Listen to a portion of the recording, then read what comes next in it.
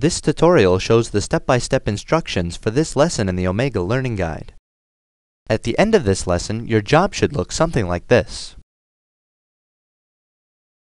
To begin this lesson, click File Open and navigate to the Learning folder.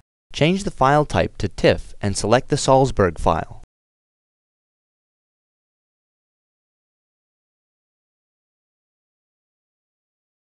Turn on Embedded Images. Turn off Keep Layers, then click Open. Select the image with the Selection tool. Click the Image Fill tool on the Toolbox toolbar. The Image Fill dialog box will open. Choose Process in the Color Type box. Set the bits per pixel and resolution to your preferred settings and click OK. Select the Border tool from the Construction toolbar. Click and drag a border. Enter 15 for the height and enter 12 for the length, then click OK.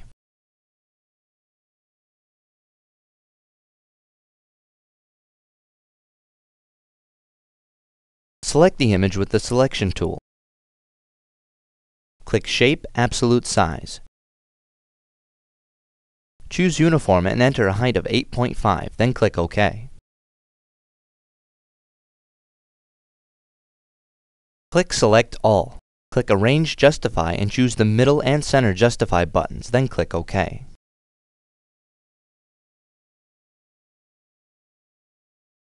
Deselect the decorative border. Keep the image selected. Click the lower right triangle of the Image Fill tool to display the flyout toolbar.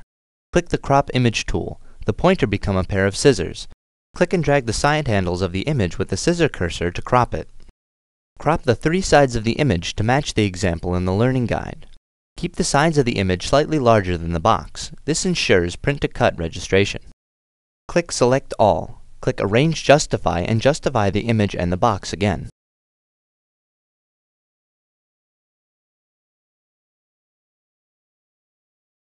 Click the Toes tool. Choose Alberta's from the drop-down list. Enter a height of 0.8 and type Australia's Outback. Press Enter. Enter 0.55 for the height and type an exhibit of Aboriginal art. Press Enter twice. Enter a height of 0.9 and type the Salzburg. Press Enter, then type Museum of Art. Press the up arrow on the keyboard to position the flashing cursor on the Salzburg text.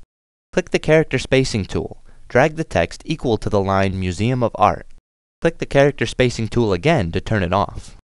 Select the top two lines of text with the Selection tool. Click and drag the text to the top of the box. Position it so the text appears centered. Do the same with the other two lines of text at the bottom of the box. Click Select All. Click Arrange Justify and choose Horizontal Center Justify, then click OK. Select the box with the Selection tool. Click the Fill tool to open the Assign Colors dialog box. Choose Gradient in the Fill Type box and choose Linear from the list. Choose Spot in the Color Type box and enter 90 degrees in linear angle. In the Color box, choose Dark Green.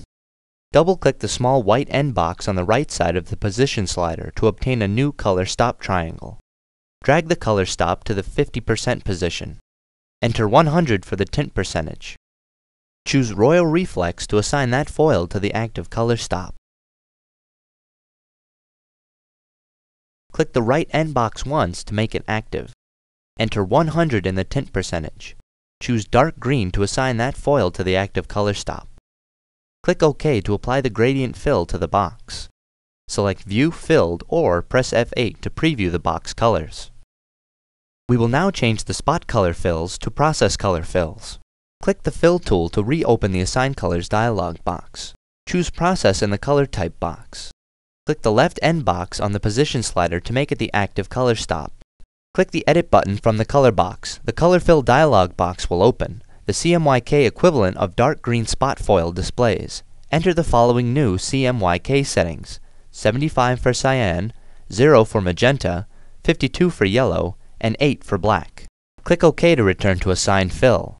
Click the right end box on the Position slider to make it the active color stop. Click the Edit button. Enter the same CMYK settings as you did for the other color and click OK when you are finished. Click the middle color stop only once to make it active. Click Edit. the Royal Reflex spot color equivalent displays. Enter the following new CMYK settings: 100 for cyan, 65 for magenta, 0 for yellow, and 35 for black. Click OK when you are finished. Click OK again to apply the fill and return to Composer. Select the box with the Selection tool. Click Arrange to Back. Click View Fill Design View to see the gradient fill in the sign. The text will not appear in this view because no fill colors have been assigned to it yet.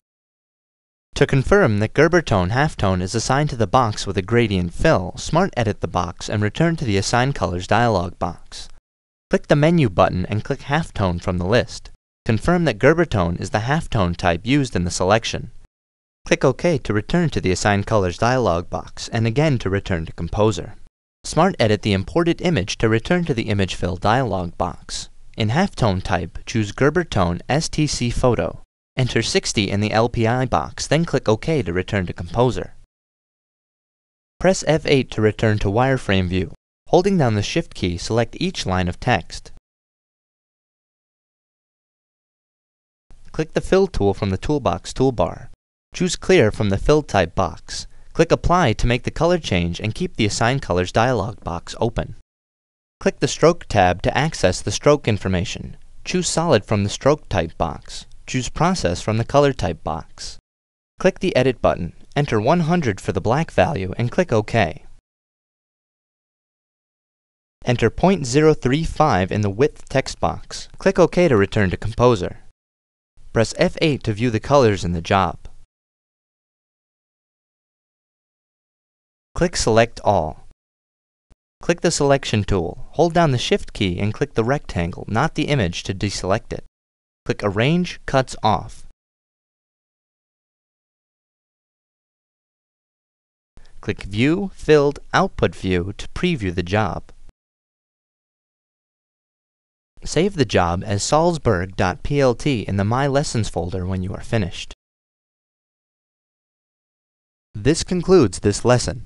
Be sure to check if there are any exercises or tip videos associated with this lesson before continuing. For more information on this and other topics, please consult the Omega Help file or press F1 in Composer.